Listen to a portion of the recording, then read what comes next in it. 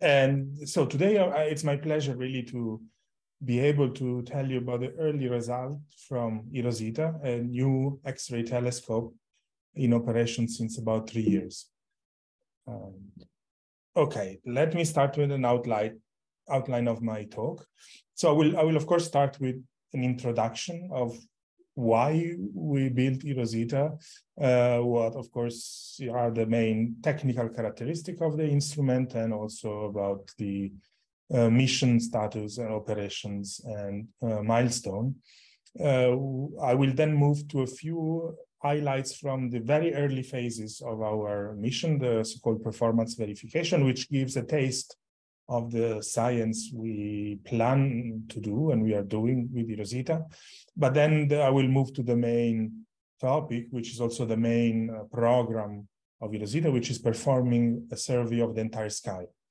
And so I will use the old sky survey data and images a little bit as a pedagogical introduction into the X-ray sky, discussing both very large scales, foreground and background emission, and also the kind of inventory of X-ray sources that we are putting together with our catalogs, and also some aspect of the time domain component of our survey. And in the course of this presentation, I will present a few highlights of what I consider probably the most exciting new results that have come out of eROSITA so far. And here is a list of a few interesting. Mostly of these have been led by PhD students. So it's also, I think, a good demonstration of how this is an active young field.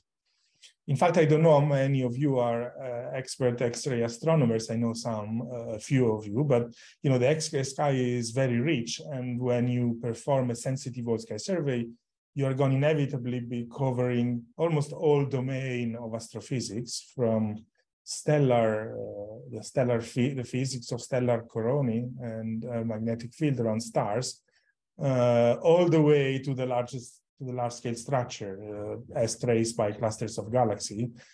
In fact, you know, in the era of wide and deep survey in general, having the X-ray component of the view of the sky provide a unique angle on what is called the hot and energetic universe. In fact, we know that most of the baryons in the universe are in form of a warm, hot X-ray emitted tenuous phase. So for sure, it's an important window into the overall baryon budget of the universe. On top of that, we also know that the nodes of the large-scale structure that are populated by clusters of galaxies, though the most massive structure in the universe, are copious X-ray emitters. And so if you could detect the emission coming from these structures, then you have a way, as I will explain in a second, to study the cosmology itself. And then, of course, there is also the more traditional domain of X-ray astronomy in terms of very energetic and compact sources, most notably compact remnants like neutron stars and black holes of all masses, including the black holes in the nuclei of galaxy. So it's a very rich inventory. But one point which I added here at the end is that until now, the compromise between covering wide area and having sensitive telescope was always geared towards narrow field instruments. So the most powerful X-ray telescope, notably Chandra and XMM Newton, have too small a field of view to provide a universal coverage over large parts of the sky. And this is more or less the main motivation of eROSITA. Formally, the main goal with which we went to the funding agency to get the money to build eROSITA had to do with cosmology. And here is an illustration of the point I just made a second ago. So here on the left, you see narrow slices through dark matter distribution from actually very old simulation from the late 90s. And the main point here, you see that these simulations have different cosmological parameters. You don't even have to remember exactly what these now defunct cosmological model stands for. But the main message is that if you adjust your parameters, so in order to have a qualitative match of large-scale structure at redshift 0 on the right-hand side, you get very different evolution with time, if you look backwards in time. Is the same that is shown in this diagram on the bottom right from a review from, again, the early 2000s from Rosati et al. That shows the number density of clusters above a given mass, so cumulative number density normalized to their value at redshift 0 as a function of redshift, and different color lines represent different cosmologies. And here you see this is a logarithmic scale, right? So if you can do the simplest experiment of go and count clusters and measure their mass, of course, which is not that trivial, but if you can go and count clusters up to a relatively modest redshift of, let's say, 0.5 to 1, then you have a huge leverage over cosmological parameter. This is because clusters are populating the exponential tail of the dark matter halo distribution. So in a sense, they are exponentially sensitive to the growth of structure. So the eROSITA instrument, its sensitivity and its PSF, so were designed specifically with the goal in mind to detect a very large number of clusters up to redshift 1. We had this magic number of 100,000 from quite simple statistical arguments that if you have a sensitive enough instrument that can resolve the cluster in the sky because they are extended, then you can have a so-called stage 4 cosmology experiment, which is what we went and built. So, of course, we were successful in our funding proposal to the German Space Agency and Max-Planck Society. And this is now a picture of the hardware in the very final stage of the build of the construction at MP. Here you see a picture on the left. This is the telescope system. So eROSITA is not a single telescope, but it's an array of 7 identical telescopes that inherit XMM Newton technology. In the way you focus X-rays onto your detector, you use the so-called Volter low grazing incidence technology, so classical standard X-ray telescope technology with a mirror of relatively lightweight. And altogether, the collecting area of the 7 telescope is almost the same as the one of XMM Newton at 1 keV. So it's a very big telescope. Differently from XMM Newton, we have a shorter focal length, faster telescope with a larger field of view. The field of view is about 1 degree in diameter. So that's a very important metric that I will exploit later. In terms of optics, again, we are XMM-like instrument, which has about 18 arc-second alpha energy width. So this is more or less the size of your PSF on axis. That then, of course, you've seen this image from our test campaign, how the PSF gets worse and worse as you move away from the optical axis of the telescope. This is an unavoidable consequence of the way the mirror focuses the X-ray. So when you have you measure your PSF average over the field of view, you get something like 30 arc-second alpha energy width on average. This corresponds, roughly speaking, to about 15 arc-seconds full width of maximum. And for sufficiently bright sources, that allow you to position them in the sky to about 4 to 5 arc-second. So it's not as good as Chandra, which is sub-arc-second position accuracy, but I think it's good enough to allow you to identify the counterparts of your source with little ambiguity. One other point, which is very important, you see the image on the left. There are these so-called spiders.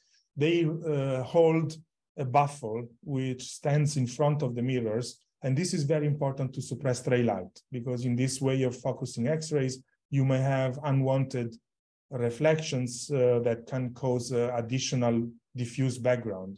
Because we want to do high sensitivity image of these diffuse sources, it's very important to reduce stray light. And this is achieved by our baffle to more than 90%. On the right, you see the focal plane. So 7 mirrors means also 7 cameras.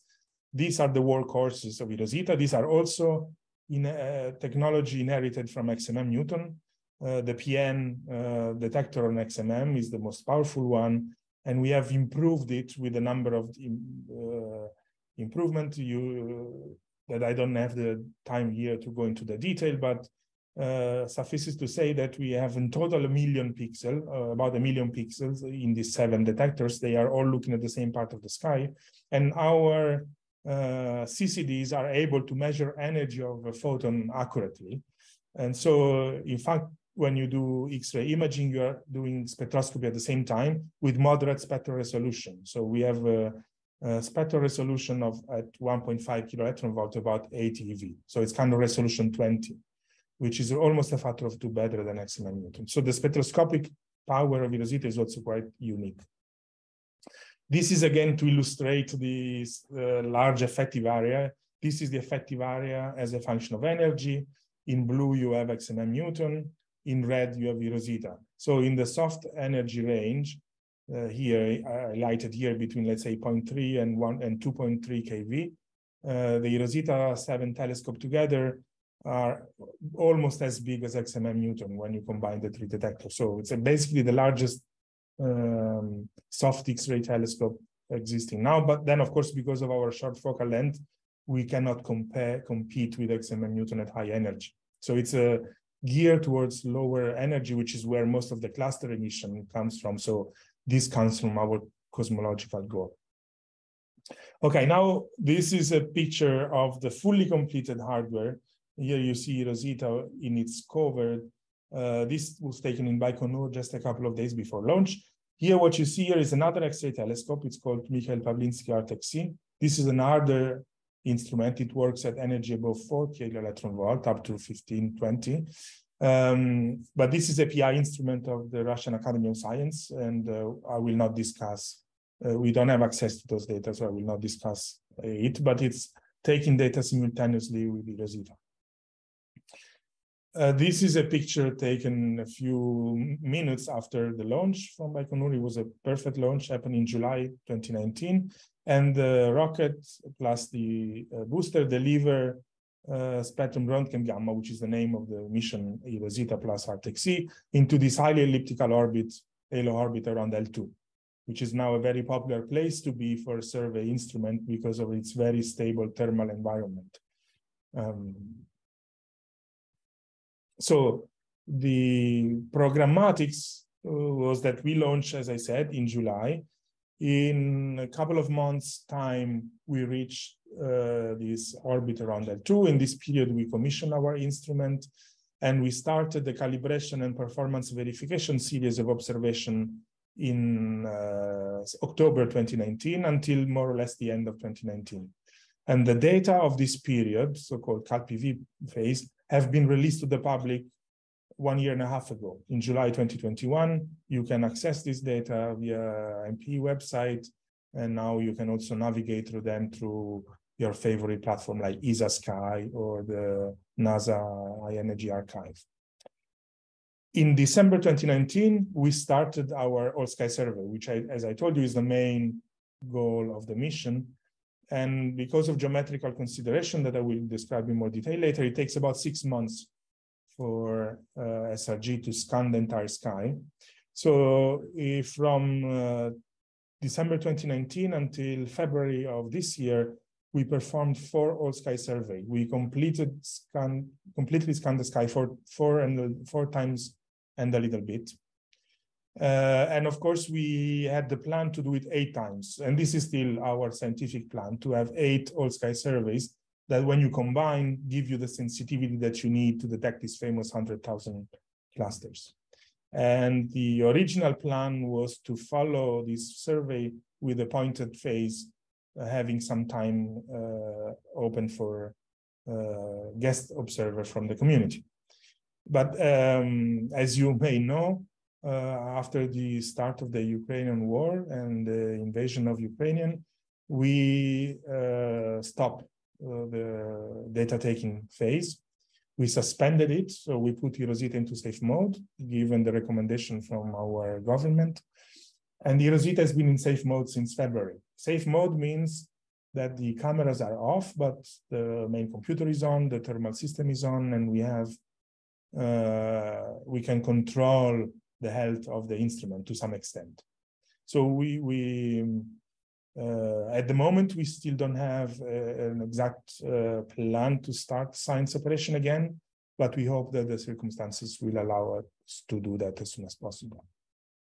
But so everything I'm going to tell you about comes from the data that we have accumulated over about 2.5 years of operations from these surveys. And I will show you that this is more than enough to do a lot of interesting science. This is again, now I'm starting moving towards our early performance verification observations. And this is to illustrate one extra point, which makes a difference with the way other extra instruments have been observing the sky. Here you see the comparison of the eROSITA field of view with the field of view of XMM Newton Chandra, just to emphasize again the advantage of having this large field instrument. On top of that, we have developed for eROSITA observation a way of observing the sky with the scanning mode. So if you want to cover a large field, instead of doing point and stare, which is not quite efficient, you can let the telescope move in a raster scan back and forth, right? And this will allow you to produce very uniform, high fidelity, high quality images over very large areas of the sky, which has never been done before in X-rays. So one of the first, maybe the second observation that we did in PV was this very large wide field of about 5 degrees, or maybe 10 square degrees in total, centered on this system. This is an X-ray image from eROSITA of this system of 3 interacting clusters of galaxy, Abell 3391, 3395. And almost all the white dots you see are supermassive black holes from distant AGN.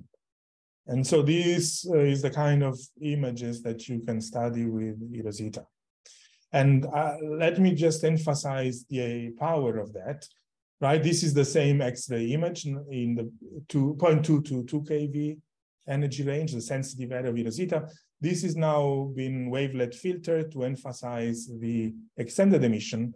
So you see that there are this very interesting system of merging clusters. And here you see encircled in red a number of other extended sources in the same field that we didn't know about before, but because we could cover in just one image this large scale structure around these clusters, we have discovered a number of groups or smaller cluster at the same redshift of the main cluster. So basically we are, in one image, we are looking at the forming large scale structure thanks to our sensitivity in the soft energy band.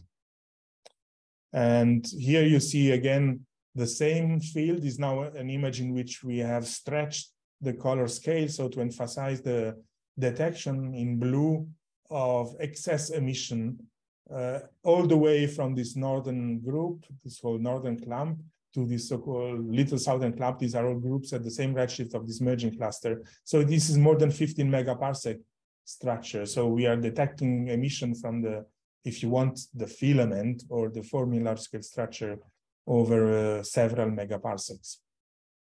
So this is kind of a pictorial illustration of our scientific goals. This is 2 more beautiful images from our performance verification data that are available for you to play with. On the left, it's a cluster of galaxy. This is the eROSITA image. This is called a cluster called Abell 3266. It's a very bright one. If you look carefully, you see that the emission from the cluster is quite disturbed. Here you see a map of the entropy. Essentially, you can measure density, temperature from the gas directly from the spectra that you obtain from eROSITA, and then reconstruct a map of the entropy that shows very well the highly disturbed nature of this merging cluster. Here on the right, you see another field. Now it's a completely different science topic. The bright source at the center is a neutron star, and we stared at this neutron star for 100 kiloseconds. So let's say 1 day and a bit, more than 24 hours. And in the process, of course, because of the large field of view, we detect a lot of sources in the field, including a lot of transients that are highlighted by these white arrows, because the X-ray sky is very dynamic. So there are a lot of sources that come and go. Here you see the accumulation of the photons in this 100 kiloseconds. Of course, the central source is a known neutron star. It's very bright. It's one of the famous naked neutron stars. So we can obtain fantastic quality of X-ray spectra. Here is a combination of eROSITA with XMM Newton and NuSTAR that give you a fantastic quality signal on the spectrum. And the main motivation why we look at that was to look for disturbances in the atmosphere. So what you see here is a time-resolved spectra on the top, fitted with a simple black body plus power law. And here you see in red and blue a phase-dependent absorption and emission line. So you clearly see that the spectrum needs some extra component.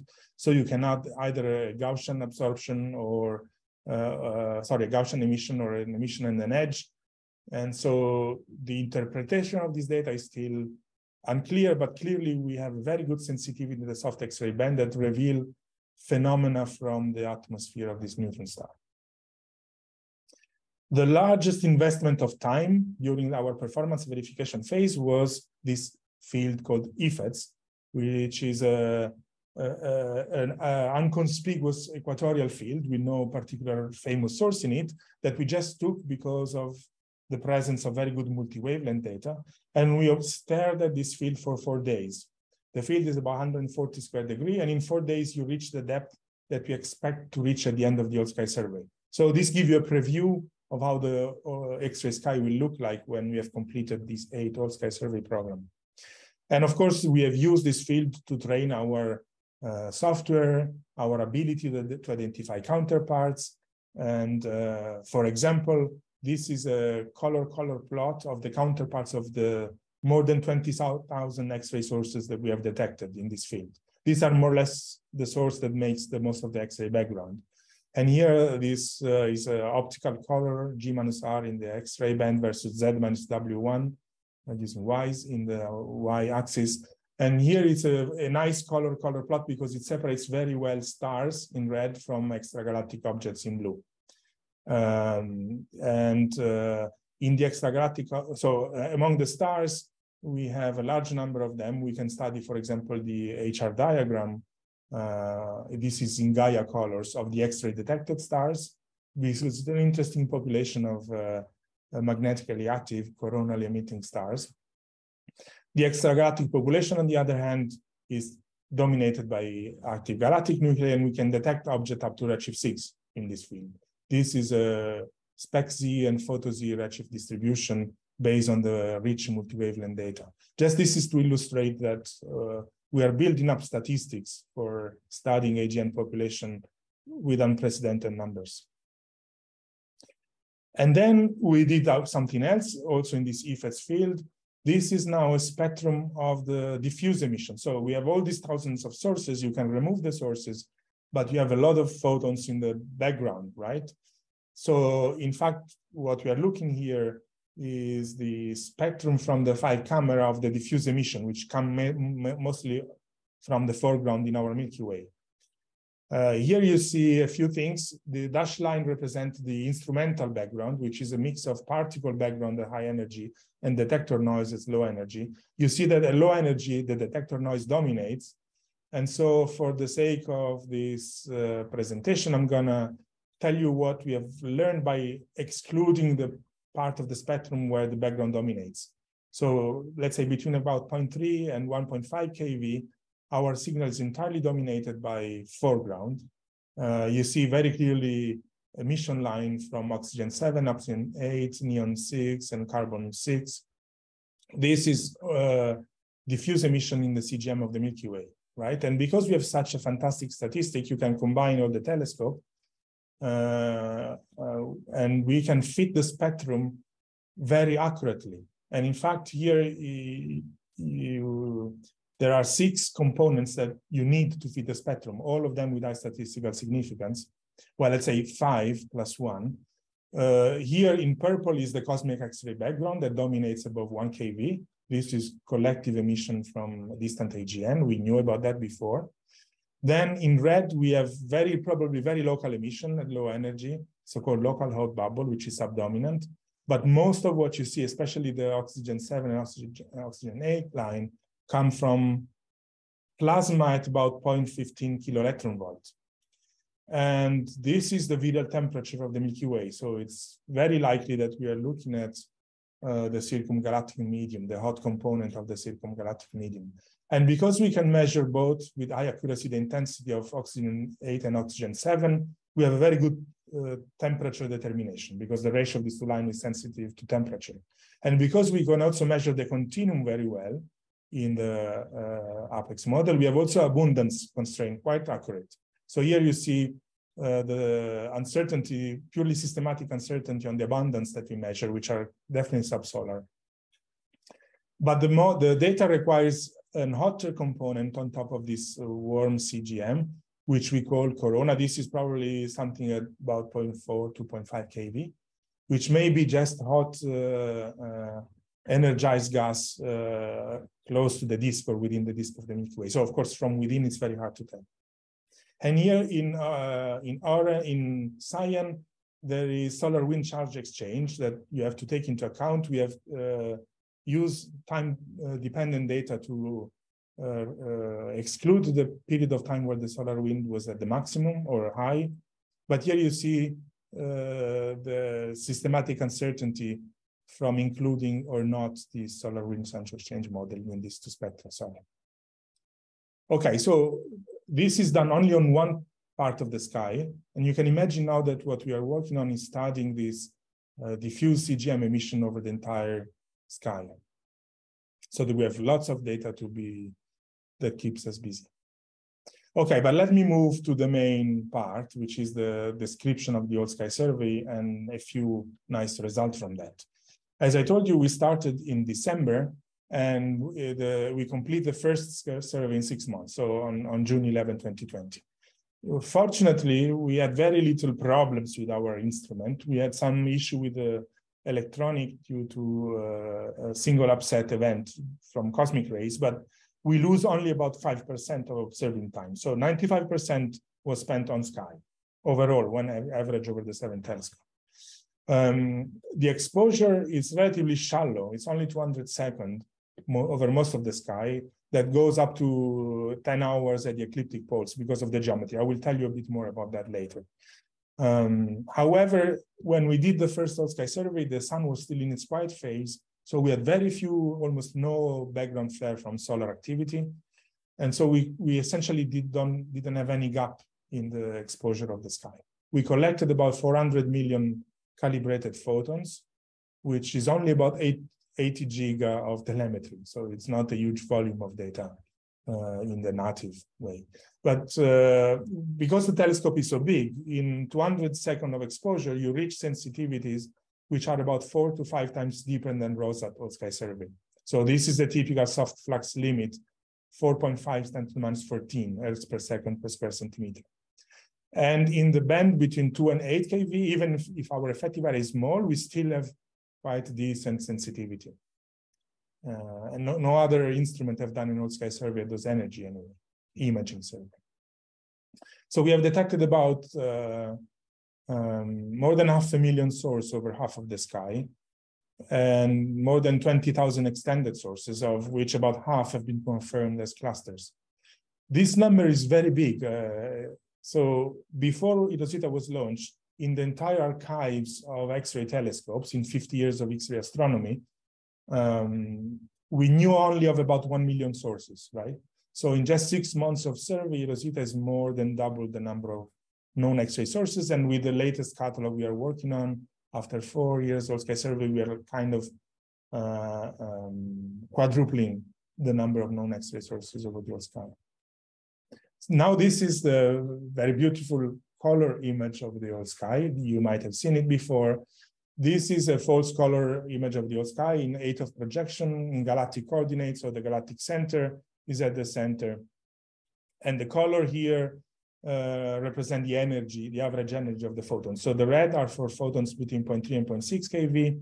The green is 0.6 to 1 keV, and the blue is between 1 and 2.3 keV, right? And there are, of course, a lot of interesting sources you can look if you want to navigate this X-ray sky. Some of these are very famous. The brightest source in the sky, this white eye at the very center, it's not an extended source. It seems extended because it's Scorpius X1, which is so bright that you feel the wings of the PSF up to several degrees away from it. But you detect, of course, Cygnus X1, the Crab, Pulsar, all the famous X-ray binaries are there, Virgo cluster, Coma cluster, all the famous clusters are there. So there is a lot of interesting material for tutorials about the X-ray sky. But let me just deconstruct this map a little bit. So if I only take the photons above 1 to 2 keV, this is what this image shows. If you remember, I showed you the spectrum of the diffuse emission in EFETs. I told you that above 1 keV, the cosmic X-ray background dominates, right? And that's why this map looks quite uniform. Well, of course, with the exception of bright sources in the Milky Way and some diffuse emission close to the center of the Milky Way. This is very hot gas generated by hot winds and by X-ray binary energized phenomena. But overall, this is a relatively uniform view because the sky at this energy is dominated by cosmological sources. Most of the white most of the white dots you see, because this image has been smoothed to several arc minutes to make it more easy visible, most of the things you see are actually clusters. In fact, if you overlay the map of the 2-mass galaxy redshift survey, this is a survey of galaxies in the very nearby universe. This shows galaxies within, I think, a few tenths of megaparsec up to redshift 0.02, which is known to trace the mass in our neighborhood. If I go back and forth, you can see that the mass traced by 2-mass galaxy is clearly tracing X-ray clusters. Here you see Shapley, Virgo, the great attractor is here. And so the X-ray map from eROSITA gives you a direct view of the large-scale structure thanks to the cluster we detect. If I now move, to the opposite end of our sensitive spectrum, low energy between 0.3 and 0.6 kiloelectron volt, the image is very different now. It's much more disturbed. Well, first of all, you see these dark lanes. This is because of extinction. This low energy X-ray gas can be absorbed by dust and gas. And so you see a lot of absorption effects, but you also see a lot more disturbances. These are the energies where this hot CGM would peak. So here you are probably seeing something having to do with the combination between absorption and structure in the hot halo of the Milky Way. And then the intermediate energy range between 0.6 and 1 keV is very interesting because at high latitude of most of the sky here, we are still dominated by cosmic X-ray background, but the absorption is prominent and we see the hotter component of the gas. And that's where, by looking at this hotter phase of the diffuse emission, we made the first big discovery with eROSITA, which is the fact that you see both in the north and in the south, a figure-of-8 shaped bubble-like structure, which we call eROSITA bubbles, in analogy with the famous Fermi bubbles. This is actually the same image of the eROSITA in the 0.6 to 1 keV band, in cyan, and overlaid into it the Fermi map above 1 GeV, right? And you know probably that Fermi has detected in its hard high-energy gamma photons these famous bubbles, Fermi bubbles. And here we see that eROSITA is probably detecting even larger structures, tracing some energetic events at the center. So in the discovery paper that was published in 2020, we put forward a simple model while we are still doing detailed spectroscopic analysis of the hot gas based on previous data from XM and Newton that tell us something about the Mach number of the expanding shock front. So we model this combination of Fermi and eROSITA bubble as an expanding shocked wind model, in which the Fermi bubble represents the contact discontinuity, the edge of the Fermi bubble is the contact discontinuity, and the edge of the eROSITA bubble is the outgoing shock front. If this model is correct, we can put some energetics associated to that. In total, the eROSITA bubble comprises about 10 to the 56 ergs, have an age of few million years, up to a couple of tens of million years.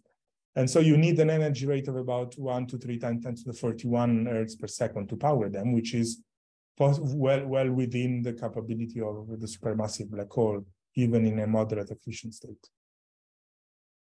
And since our discovery, numerical simulation work have now made a prediction that this kind of bubbles, here you see on the right, a paper by the Illustrin TNG simulation in which they try to mimic the soft X-ray emission from star-forming galaxy in their simulations. And due to the effect of AGN feedback, even at relatively low intensity, they predict that this kind of features should be quite common. Of course, so far we have the sensitivity to detect them only in the Milky Way, but it's probably a very interesting view into the way the AGN feedback interplays with the CGM that eROSITA is opening up.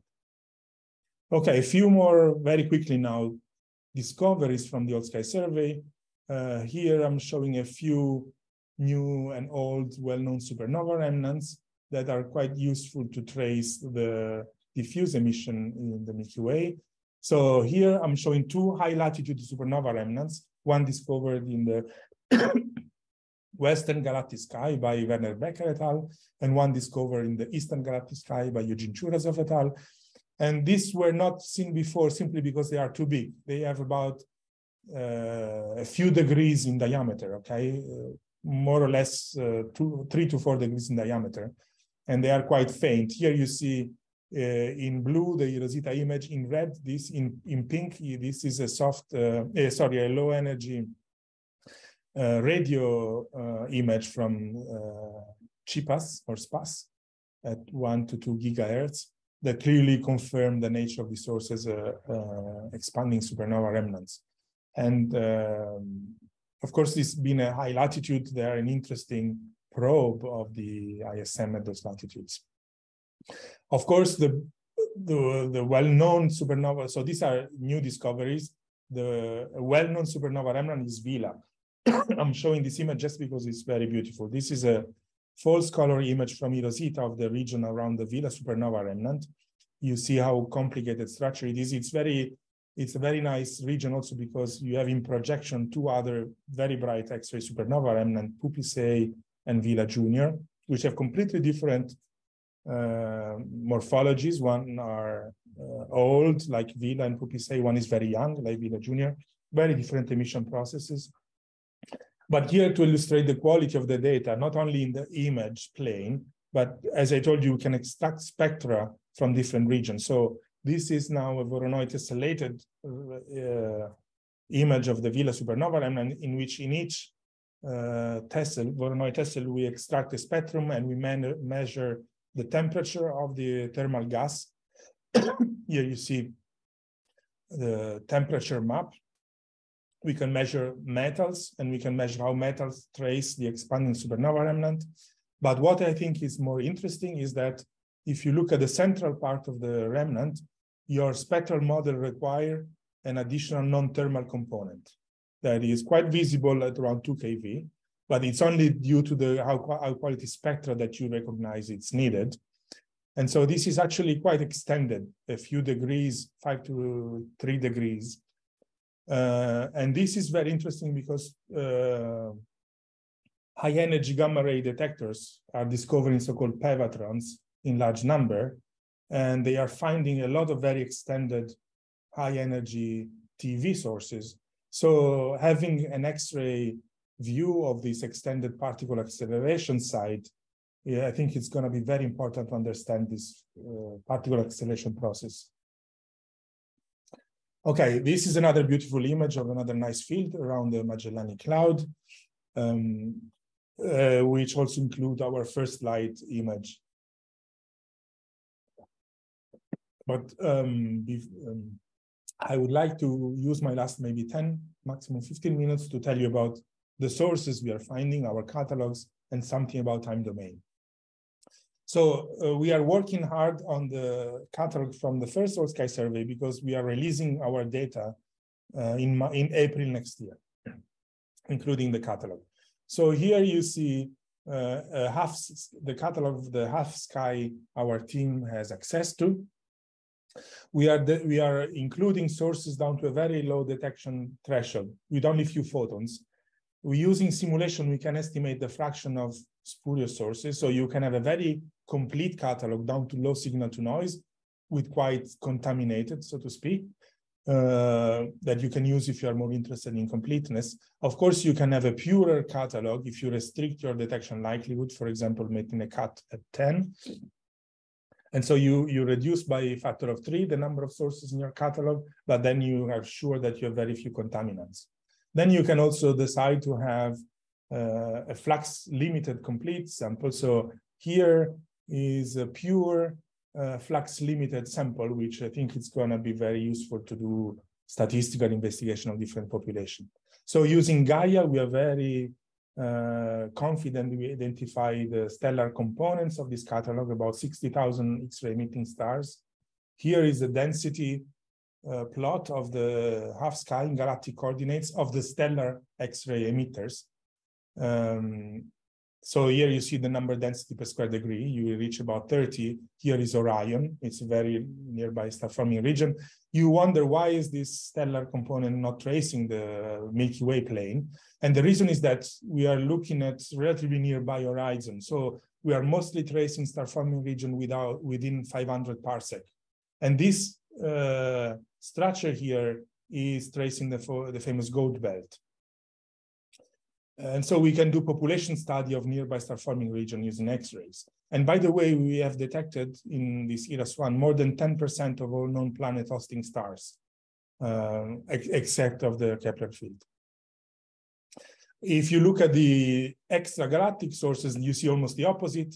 This is again the source density in the sky of extragalactic sources. These are mainly AGN. Here you see that the Milky Way casts a dark shadow, of course, because it absorbs distant emission, and then you are less sensitive to AGN behind the Milky Way.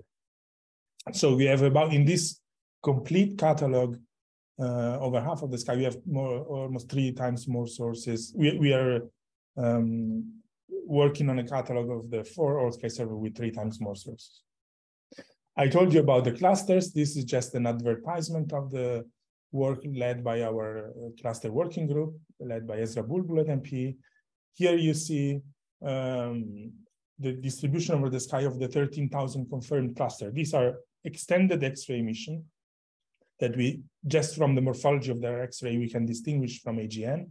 And then we are using photometric redshift using known surveys to confirm their nature as cluster and place them in redshift. So we are well advanced towards our goal of detecting 100,000 of them over the whole sky in 8 surveys. This is just the number 1. But before I finish, let me tell you something which has revealed itself as extremely interesting, the time domain aspect of our survey. So I should have probably explained a little bit better. We are surveying the sky by placing the instrument in a continuous scanning mode, right? So the telescope never stops. It's very much the same way as Gaia works, or most of the other survey instruments that do whole sky survey scan the sky. And the scans intersected the ecliptic poles. This map that you show here is the half sky exposure map after 3 whole sky survey, color-coded by the number of visits. So a visit is the time it takes, is the unit of our exposure time, right? It is the time it takes for a source to go through our field of view. And it's completely fixed by our scan speed and the size of the field of view. And the visit time is about 40 seconds. So the unit exposure for us is only 40 seconds. Then, because our scans are intersecting each other, a source comes back after 4 hours for about 1 day. So we have about 6 40-second visits of each source, and then the source leaves our field of view and comes back after 6 months. This is more or less the dynamic. So that means that we have time scale that range from, okay, millisecond is just the readout time of our CCD. This is the shortest variability we can detect, but the typical variability we can detect goes from tens of seconds to hours to months, okay? And so this is, for example, a collection of AGN light curves taken over several months in the south ecliptic pole region, where we have all this large number of visits. So you can build up not really contiguous, but almost continuous light curves. Each data point is a 40-second visit, but you see how many we have. And so you can study variability of sources. I mean, this is just for AGN, but of course you can do it for other interesting sources, large number of them with unprecedented data. But so far, in terms of new discovery, as you can imagine, the 4-hour window, because it was really almost never explored before by other X-ray instruments, as the one that have revealed the most exotic phenomena. So the first one I want to tell you about very quickly is the detection of the nova fireball for the first time. So as you know, novae are white dwarfs that burn thermonuclear explosion of their surfaces. And we see them as they expand and radiates away their energy in optical UV. But we have never seen before the X-ray flash that should be associated to the ignition process. And this is what we think we saw back in 2020. This is the 3 images center of this nova. The central one was taken at some random moment in time during the Hell.A.S survey.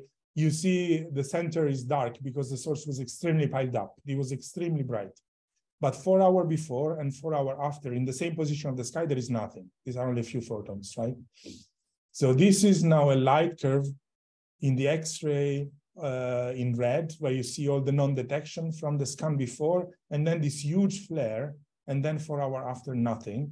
And in blue, you see the optical light curve. So the source has been rise up to 5th magnitude. So it was a naked eye nova. And on the right, you see a theoretical expectation of the sequence of events that happened from the ignition of the thermonuclear flames on the surface of this white dwarf until the thermonuclear flash and the slow expansion of the fireball. I told you the source was piled up, so we knew we were detecting something having to do with this fireball, but if we wanted to get any parameter, we need to model this pile up. And this took a lot of time, a lot of heroic effort from the team of Jörn Wilms and Ole Koenig in Bamberg. Here you see our data in red, and here you see the atmosphere model in blue, in dashed blue line, which we think should be the appropriate model for these fireballs. And here in blue, you see what happens if you model the pile-up of your data. Pile-up means that you detect too many photons at the same time. So 2 low-energy photons are read out together, and you erroneously think they have an higher energy than what, because you are basically combining the energy of multiple photons in just one readout. So here you see this effect, a distortion of the spectrum that you, in order to model, you really have to simulate the entire CCD detection process.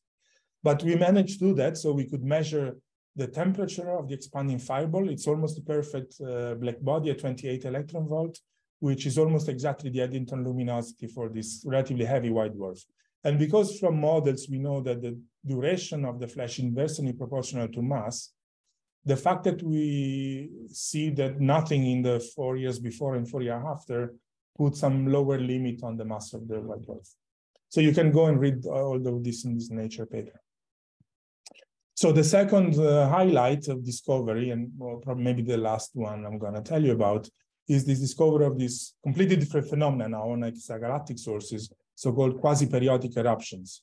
So these are, again, flashes that you see in the light curve separated by 4 hours. So here you see two different sources. In red, these are non-detection of the source in each visit. Each data point is 1/42nd visit, as I told you. Here you see 3 non-detection, then a clear detection, 3 non-detection, a clear detection, and then 2 non-detection. And here you see another source where you have a detection, 2 non-detection, and so on. Here is the spectrum from eROSITA. The non-detection are consistent with the background, and the detection are very soft.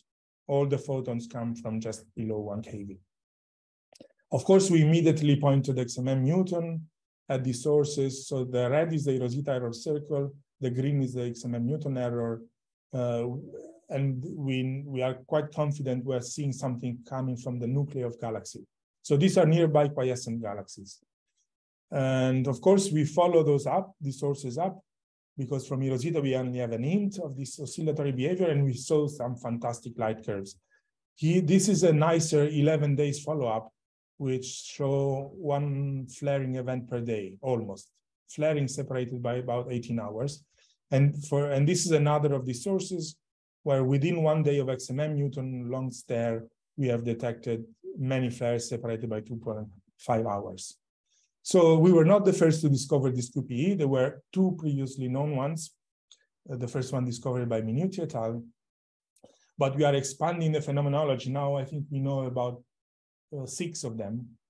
And so we are starting doing some characterization of their different physical properties, right? So these are, just to give you an idea, sources that at peak reach 10 to the 42 or 10 to the 43 ergs per second. So close to the Eddington limit of a 10 to the 5 solar mass, 10 to the 6 solar mass black hole, but they do it in bursts that last only a few hours. So this is a really interesting new phenomena. And what they are, we don't know. They are probably unlike classical radiation pressure instability because their amplitude is too high and the shape of their energy spectra is very different from the prediction. But of course, it could be some different way, different instability model that have not been explored so far. What the theorists are now telling us is that this could be associated to EMRI, so compact objects, either white dwarfs or simple stars in close orbit around low mass supermassive black hole. And this is interesting because it had implications for Milliard's gravitational wave background. Okay, the field of nuclear transient is very vast. I don't have much time to go through it. I'm just telling you that if you look at the even longer time scale, by comparing surveys every 6 months, you can detect a very large number. We detect almost 1 galactic nuclear transient per day. So these are galaxies that have bright X-ray emission and then after 6 months, nothing. Of course, a part of this could be due to flaring AGN, but part of this, we think at least a few dozens, if not more, are tidal disruption events. And here I'm just flashing 2 of the most interesting ones because these are repeating tidal disruption events. The one on the left will be on AstroPH very soon. It's just been accepted last week. It's probably the most spectacular one, discovered by eROSITA here on the first, and then followed up intensively by NICER, Swift, XMM Newton, in which we see very rapid drop of factor of hundreds in a few days.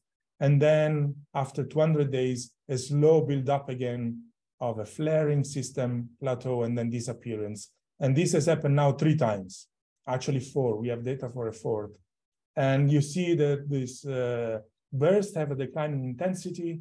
So it's all consistent with the expectation of a partially disrupted star that comes back and gets eaten a little bit time by time by the supermassive black hole. Each time it goes back close to it. And this is another one in which I've discovered repeating TD after 30 years. It was a Rosat source discovered in 1993, and then again seen by eROSITA as a very fast transient with a very fast decay period. We think it's the same because the likelihood of having 2 different stars being disrupted within 29 years is extremely low. Okay, this is everything I wanted to say. If you allow me in 1 more minute, I'm gonna just show you a nice tour over the X-ray sky. Now I'm using the data from the 4 all-sky survey combined. So this is just allow me to zoom a little bit more into the maps. This is the same false color map, but now I can show you a little bit more details of everything we have in our very rich and beautiful X-ray sky. This is the region around Virgo, Shapley supercluster, north of the galactic center. If we move on the opposite direction, looking north towards the galactic anticenter, we have swaths of unconspicuous sky. So this is looking away from the bubbles. This is where this Hoinga supernova remnant is. Now we move towards the galactic anticenter, where the Crab pulsar is. Here is a very old extended supernova remnant called Monaghan Rim. This is Vela that I showed you before. This is the Orion star-forming region, and the Orion Eridanus superbubble. This is probably, again, some very nearby structure produced by many O stars. This is a very prominent cluster, Fornax. This is the merging system Hubble 39195 we started from. The Magellanic Clouds, LMC and SMC, the edge of the eROSITA bubble in the south, and now we are coming back towards the galactic center. with this extremely rich morphology of imprinted by molecular clouds, molecular filaments, and cold dust that absorbs the hot energized gas from the eROSITA bubbles and the energetic events. And this is now back to the full view. And my conclusions are next. eROSITA on ESRG has been in operation since more than 2 years, actually 3 years since the launch. All subsystems are working with minimal losses, and we have completed 4.4 of the 8 planned whole-sky survey. However, due to problems much bigger than ours, we are in the moment unable to do sign separation, and we hope, however, to resume at some point.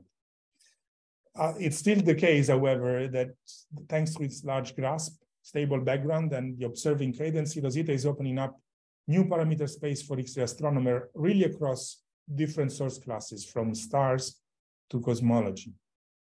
The completed whole-sky survey will represent a legacy data set that will be unsurpassed for many years, and we are working hard to bring this data set to the entire world by releasing the data periodically, with the first installment planned for next spring. And this is my last slide. Thank you very much. Thank you. Thank you very much, Andrea. And thank you for accepting to give this talk in such a short notice. So we will get questions now from the people. Let me see. Okay, and Antonis. Hi, Andrea. I don't know if you can hear me. Yes.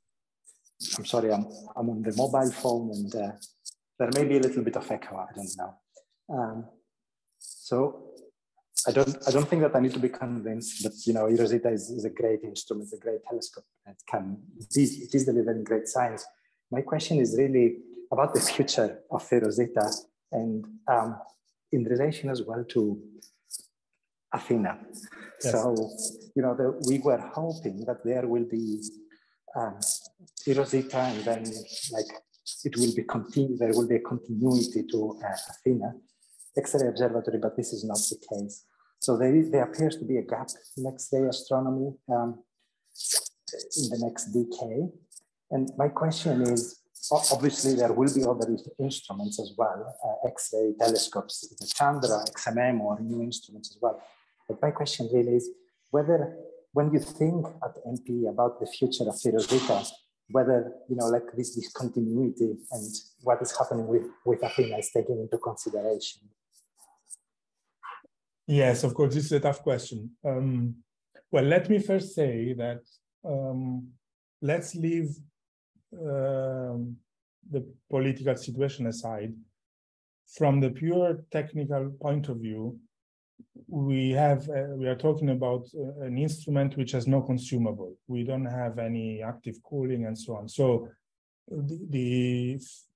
from the mission point of view, the only limitation is the fuel that it's needed to keep the spacecraft on EL2 orbit.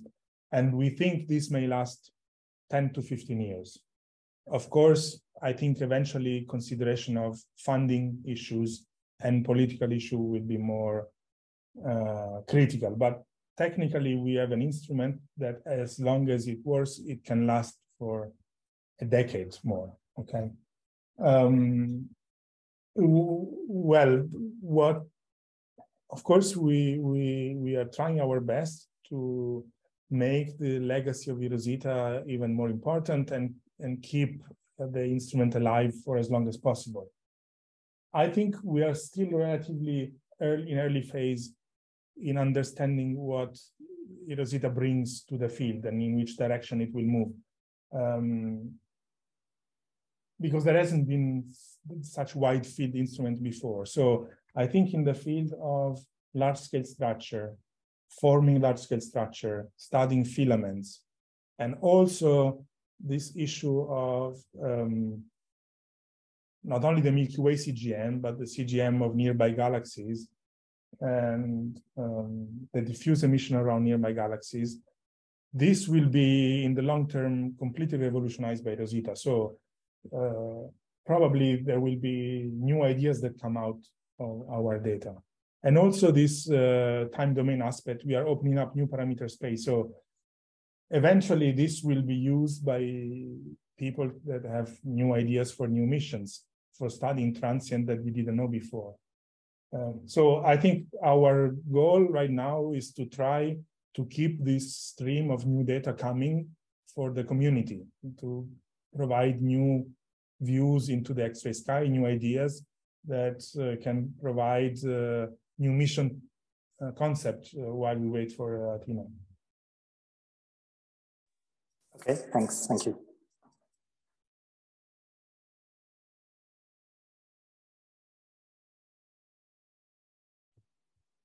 Other questions? Please raise your hands or just ask. Okay, can I ask something? Sure. So about the clusters and cosmology. Yes. So we have you showed that there are already thousands of clusters. So first of all, do you think that of course there should be some follow-up? I don't know. I didn't. There is some optical follow-up, right? Spectroscopy and stuff like that. Yes. But do you think that photometric redshifts will be enough to do cosmology with clusters? Yes, I think the baseline answer is yes. And in fact, and the reason why, well, first of all, for photometric redshift, we kind of live in a lucky time because the multi-band optical near-infrared surveys that are sufficiently deep to provide the counterparts to our cluster up to redshift 1 exist already, like the dark energy survey or legacy survey. And quite soon LSST will come and this will be fantastic. So it's not even that we have to plan the follow-up, it kind of happens anyway. And to identify a cluster, it's much easier than say to identify a quasar or an AGN. You have your red sequence, and it's well-known industry to find relatively good photometric redshift for big red galaxies up to redshift 0.8 or 1. And we are still gonna use the data in relatively broad energy beams. So even if your redshift accuracy is not as good as spectroscopic, then you will combine your mass function into relatively large redshift beams. So the main identification problem, I think, is solved. Identification and redshift determination. Nonetheless, we have invested a lot of resources in spectroscopy program like STSS-5 or Foremost, because of course, if you have redshift, spectroscopic redshift, you can do more, right? You can study the dynamics within the cluster, or you can do three-dimensional, you can do clustering of clusters. So these are additional, give you some additional handles on cosmological parameter. But I think the baseline is guaranteed by the existing photometric surveys. And the spectroscopic survey will take more time to realize. They just started now, so this is again, it's a legacy aspect.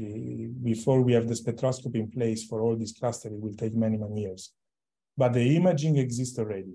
In fact, I would say the most difficult part is not the redshift measurements, but is the mass measurement for this cluster. And for that, we wouldn't be able to do much if we didn't have lensing information from the same imaging survey, like dark energy survey, upper supreme cam. And these are not covering the whole sky, so we lose a little bit of clusters, but at the moment we are trying to combine the lensing information in our cosmology likelihood together with the redshifts. Yeah. So I think we are in a good position. So let me say, we want to do as much as we can, including spectroscopic redshift, but the feeling right now is that with these 10,000 clusters, probably already 1 year from now, or a bit less than 1 year from now, we can come up, we will have our first attempt at our cosmology experiment. And then the main result will come when you combine all our survey data. But as a demonstrator, I think within next year, we can show something. Okay. Thank you. Other questions? Okay, so I have another one. I will monopolize. Sure. What about, what do you think about the contamination from AGNs? I mean, clusters AGNs, especially with the PSF of eROSITA, will this be a problem? Yes, I mean, this is, you are right, this is a problem. And I think the cluster that are our original cluster goal, these are relatively well extended in the sky above our PSF size. So for everything up to redshift 0.6 or so, and massive enough, our PSF is good enough. That's how we design it, right? Of course, we know that as you go to redshift 1 population that are, I mean, we are sensitive enough to detect redshift 1 cluster. We have already seen a few. Those we know that they will be missed because some of them are masquerading as point sources because they're very compact and they are distant and the surface brightness dimming. So what we try to do, so this is an issue, yes. We try to model it. So we try to, well, first of all, to run our cluster identifiers also on all the point sources. Try to have an idea of this contamination fraction for the redshift population. But I think you can do two things. One is a bulk kind of simple experiment in which you take everything which you're sure you're not losing or not contaminated. And this will give the bulk of the result. But pushing to high redshift is important because it gives a good leverage to cosmology. The higher redshift you go, the more you can disentangle. If you remember the plot I showed in the beginning, the differences between different cosmological models become larger and larger as you go to high redshift. So we are trying to quantify this contamination level. But in the end, we will probably have to do a very, more than that. We will have to do a model of the AGN HOD. I mean, how many AGN within Halo of given mass are to model this contamination quite accurately. Fortunately, we have so many AGN, we have hundreds of thousands of them that we can do that independently. But in the end, you need to combine the AGN clustering and the cluster property to really assess this contamination at high redshift. And probably use some deep learning or something to. We are trying. I mean, this is very interesting. This is not my field, but of course you can imagine this is quite a hot topic. So we do have a couple of groups that are trying to use machine learning method for the detection for as a finding experiment, also to distinguish, to be able to have extra lever to distinguish these borderline cases of marginally extended or small extended sources. I'm not sure we have a conclusive result, but we are looking into that.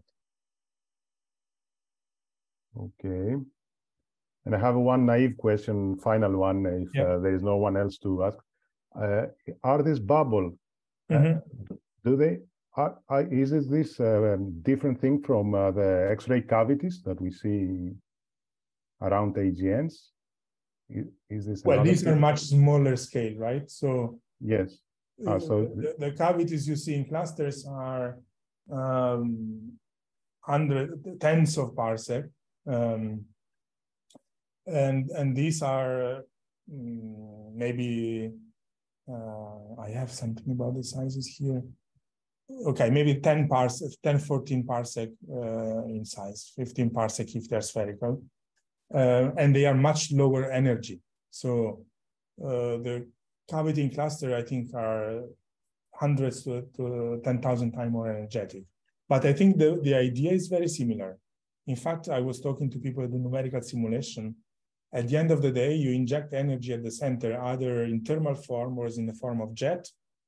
And almost whatever you do, you will create bubble-like structure in the atmosphere around them. So if the atmosphere is very dense, like in a cluster, and you have a lot of energy, then you have these very large scale bubbles, but the processes are not that different indeed. Here we don't really know whether there is a jet or not, while in the case of the cluster bubbles, most surely they are inflated by jet, because we see the relativistic particles radio emitting synchrotron inside. Here there is too much stuff. I mean, there is clearly not, they are clearly not completely filled with radiosynchrotron. There is much more than simple that. So we don't even know whether there is a jet or not. Okay, thank you. Ioannis, do you have a question? Because yeah. How do you notice that? Right. Okay. So just a very brief one. Probably you mentioned, but I missed it.